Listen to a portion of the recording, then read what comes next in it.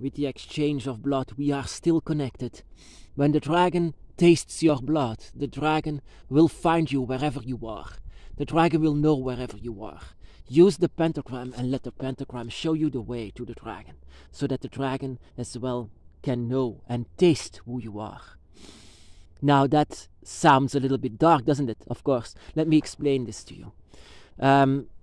In the side of the dragon's path, you can do a lot of blood rituals, blood ceremonies. And in these blood rituals that you do, sometimes your blood that is inside of your veins, the blood that is being used, is only being used so that your dragon would find you. And in order to do so, they need to sometimes have the blood inside of them, but not to eat it, of course, not because they feed it with your blood, but because they need your taste. And your taste is very unique. When the dragon, for example, knows where you are, it means that they know the smell of your blood. Then the dragon, and of course I draw a pentagram. A pentagram is also being used to track down the dragon, because it points to every direction. So that, with the touch of your blood, for example, it knows that you want to find the dragon. But of course it doesn't find your specific dragon, it just wants to find dragon energy nearby. But in itself, and that is what I came to know a lot later, of course. I sometimes had the feeling that my dragon was very close by. And when I did, I had the feeling that my dragon, he could smell the blood inside of me. But once I did my first ritual with blood, I came to find out that my dragon recognizes the smell, recognizes the taste of blood. It's like I said, it's your life force, and the dragon recognizes this. And with tasting it, your dragon knows where you are. And that is just something that reminds me a lot of what people used to say in the ancient times. In the ancient times, the dragon was being feared, and the dragon was still to this day, of course, that you have to push the dragon away by many rituals. But that is because they are very much demonized because of this. Back in the day, they thought that the dragon, of course, that is a fact, that there was some vampires that could shapeshift inside of other beings. There was even a drawing made with a dragon that was actually a vampire with the face of that of a woman, that changed her face in that of a woman. Before it was a face of the dragon, then it was a face of the woman, and it was biting the man. But this man was seduced. The man was seduced by this dragon that later turned out to be the vampire. And because of this, I came to understand that there were dragon witches back in the day. Back in the day, there were dragon witches that I came to understand. Because only dragon witches and witches of the dragon's path, they are the only ones who use blood magic, blood energies to track down the dragon. Because you are trying to use your blood to know where your dragons are. And that is also something that I recommend if you are not afraid of a little pinch, that you are just using your blood so that you know which direction you have to look for not your dragon, but for dragon energy. But the dragon can use this as well. And this is actually a story that I actually was not sure of if I have to share this, but I came to understand as well that this could be very interesting, that you can that you should know that your dragon is very close to you. Besides anyone else, your dragon is the only one actually that your dragon is actually only trying to find you and no one else, only you. So you are very recognizable for them. But in order to do so, they need to taste, and you need to know your life force. And there is no much more power than inside of your blood. And so I came to understand as well, inside of rituals like this, also at night, your dragon knows the smell of you because of your blood, because of what is going inside of your veins, because of your soul as well, of course, your spirit, but as well as your your blood that is touching your spirit. Your blood is completely over your life force, and it's knowing where you are. It's actually calling out for your dragon. Your blood is calling out for your dragon. And sometimes when you and that is also something that I did a long time ago, and this just was actually saying that was right. I was saying inside of a ritual, so let the dragon come to me, so the dragon can have my blood, just like a vampire would suck actually your blood inside of the stories. But this is something volunteer. This is something that I want, something that I desire, because I came to realize that the blood is something that is smelling. It's smelling from far away, so that I came to understand as well that the dragon can come to me if I just let myself open to be, this won't hurt once the dragon comes to you, of course. This won't hurt at all, but I came to understand as well that the dragon is smelling a lot of your neck and your pulse and those places inside of your body where your blood is very, very wild and very strong.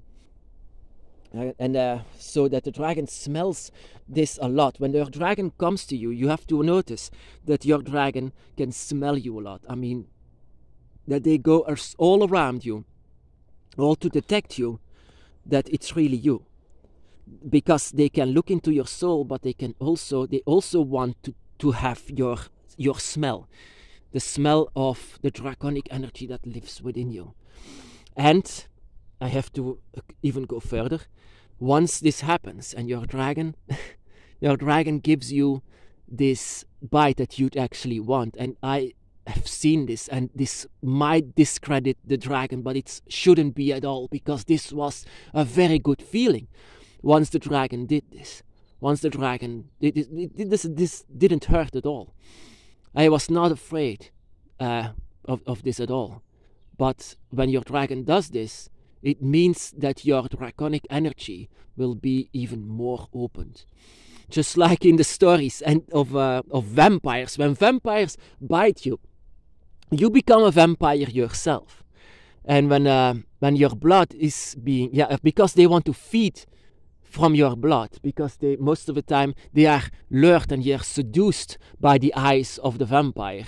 And that is so a bit like, how it is with the dragon in the dragon spirits, and the dragon spirits themselves, that you are, not that you are seduced because against your will, but because you are connected with your dragon, and you are willing to grow, and you are willing to be one with the dragon. And in doing so, you offer your own blood. That is also what you do sometimes inside of rituals, draconic rituals, in order to find a dragon. But actually what I find out is that the most strongest thing of all is to say to your dragon to come to you, to come with you, and to say that they can have a bit of your blood. That is no much more than this, of course. But if you say this to the dragon, and if you want this, then do it with pure desire, because your dragon will not do anything if you are doubting. But I was saying this with real desire and surrender. So I was actually expecting nothing until this night that the dragon was. I could see the dragon whenever I could even feel. I could see. And I could know what was going on. And I was preparing myself for this change, because this is a lot of change, of course. Once the dragon does this, your draconic energy will open up so much so that it won't go back anymore. So, like I said, the dragon's path, and whatever you are doing as a dragon witch, you don't have to be afraid of change. Change is a part of it. And so when the dragon does this, it means a lot of change as well, a rapid change. Not at the moment, but it will evolve eventually. But very, very quick, very, very, very, very fast. And it will be of course, if you can feel this a bit in your memory. And your blood is not being eaten by the dragon. Of course, not like a vampire is and being eaten just because they need to feed. It's more like to know how you taste, to know where you are, and to know how your smell is.